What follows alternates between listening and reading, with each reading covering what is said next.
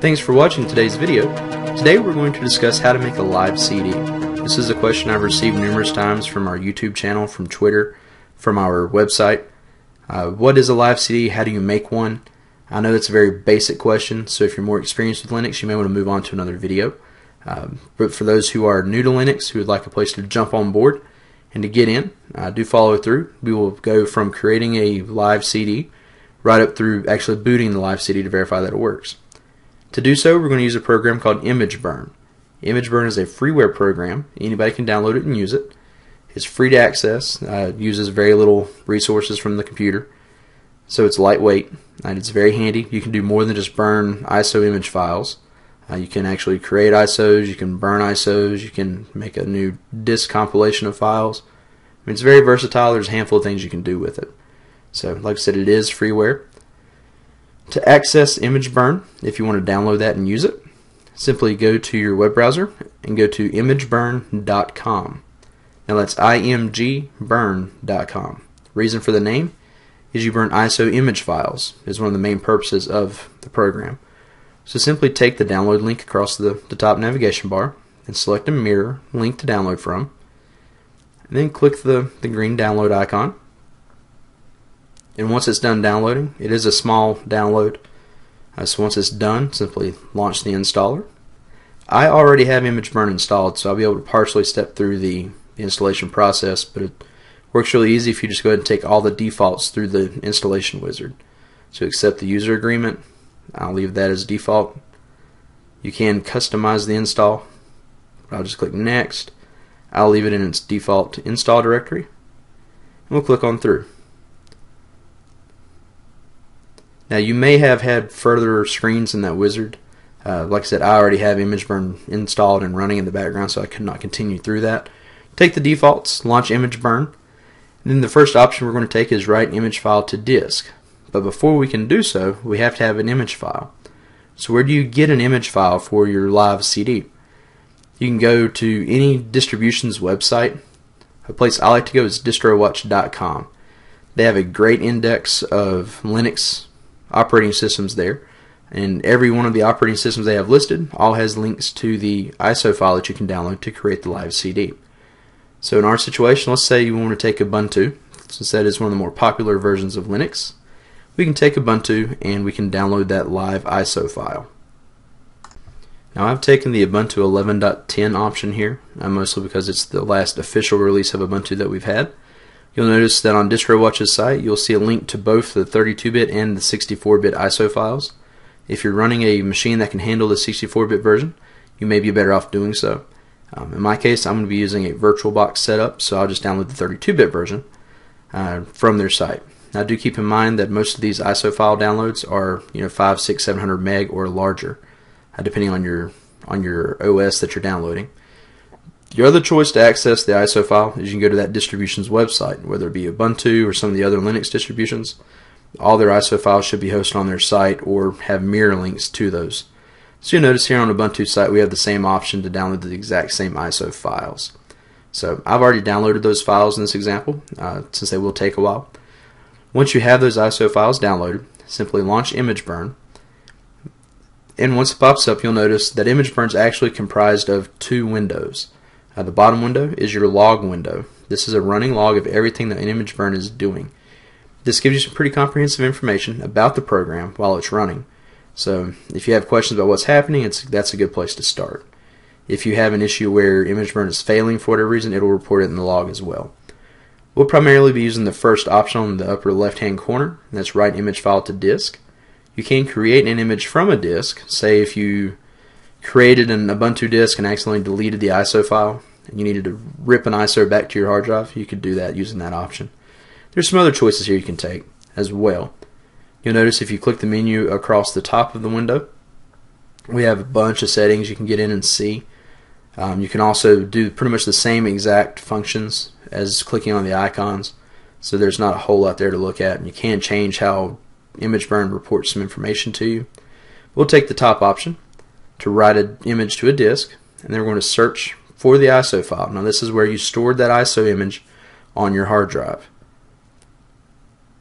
So I'll select the version that I want to install. I'm going to take the 32-bit. And then once you select the 32-bit version that you want to install, or whether you want to go 64, simply click on Open. Now do keep in mind when we say image file, we're not referencing a picture.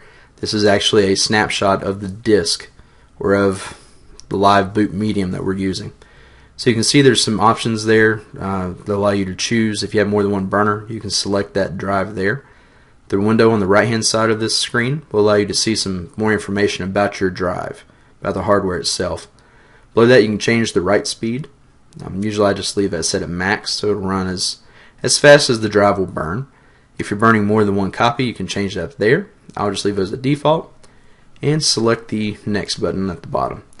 And there we go. Now we have the disk burning. You'll notice that the buffer fills up pretty quick.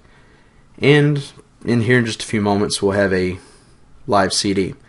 Now you'll notice the log is in fact running. We can see that it's got marked in there that it's writing the lead in, and it's reading some tracks and things of that nature. Up at the top we can see we can actually disable the log if we wanted to.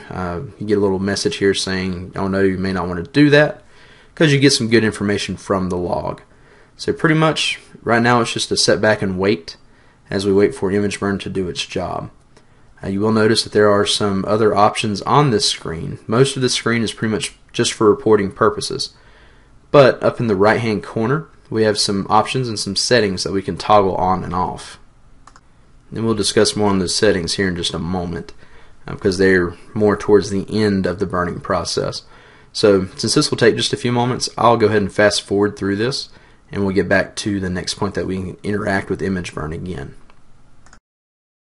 Okay, so we're almost done with the burn process. You'll notice these options that I mentioned just a moment ago. Up here we have several that we can take. They're all disabled except for verify. You can eject the tray, you can verify, you can shut the machine down once it's done downloading, you can close the program. Usually the only option I leave toggled is verify. What that means is once the disk is done burning, essentially the tray will open and then close, and ImageBurn will go back through and read the disk and compare that with the ISO file to make sure that you have a good copy. So it takes a little longer, but I like to do that as well. Usually I leave eject tray disabled because once I'm done burning it and once it's verified, you'll hear some music play signifying that the process is done, and then I'll just leave the disk in there so I can reboot the computer and test the disk. So now you can notice down at the bottom that we're waiting for the drive to go ready again.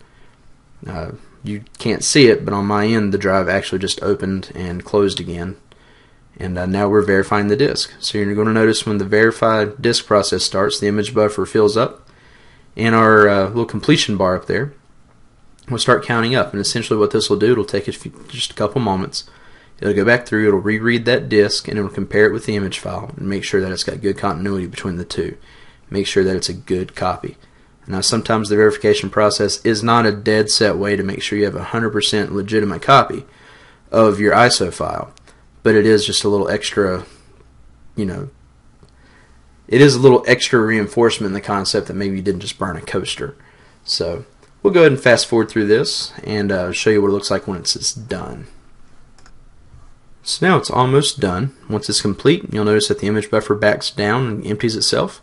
A little box will pop up, and you'll actually hear some little Hawaiian tropical sound of music play in the background, signifying that the process is complete. So you can click OK. Then, unless you're going to burn another disk, we can just go ahead and exit ImageBurn and close that out. Now that we've successfully created the disk, we need to test it to make sure that it works. So I'm going to use VirtualBox. I need to go through and make sure that my virtual machine can see the disk that is in my host drive. So I'm simply going to take the settings option. I can come through. I can toggle pass through on if I want to. I'll just leave it off for this situation. Make sure my drive is still set to ID primary. Take the options button next to it. And since the CD is in my host drive D, I'll leave it there and click start. Now to get into the quick boot menu, press F12. And in my situation, I'll take the option C to boot from the CD-ROM. That drive is actually a DVD drive, but VirtualBox sees it as a virtual CD. You can see it's now booting. Now do take a note, if you're using this on your main computer, if you've got a laptop in your lap you're trying it with, you boot it up, I believe if you press F8, some machines it may be an option such as F10 or F12 depending on your BIOS, that will allow you to go to a quick boot menu to select that optical drive to boot from. Otherwise, you can go into your BIOS and set it to always boot from the optical drive first. That should be in your computer's or your motherboard's documentation. So as you can see, we're now booting Ubuntu 11.10. So that's as simple as it is. We've now created a live CD. Essentially what you've done is downloaded a snapshot of a working live CD.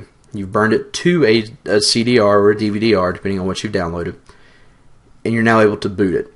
So congratulations, you've created your first live CD.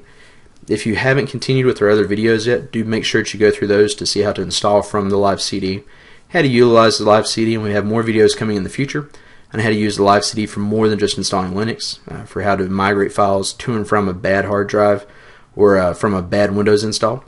So all that's very handy to use. So make sure you swing by our website at techiesmarts.com. Be sure you subscribe to our YouTube channel. You can find the links for our website, our YouTube channel, and our Twitter feed all in the description of the video. So once again, thanks for watching and have a great day.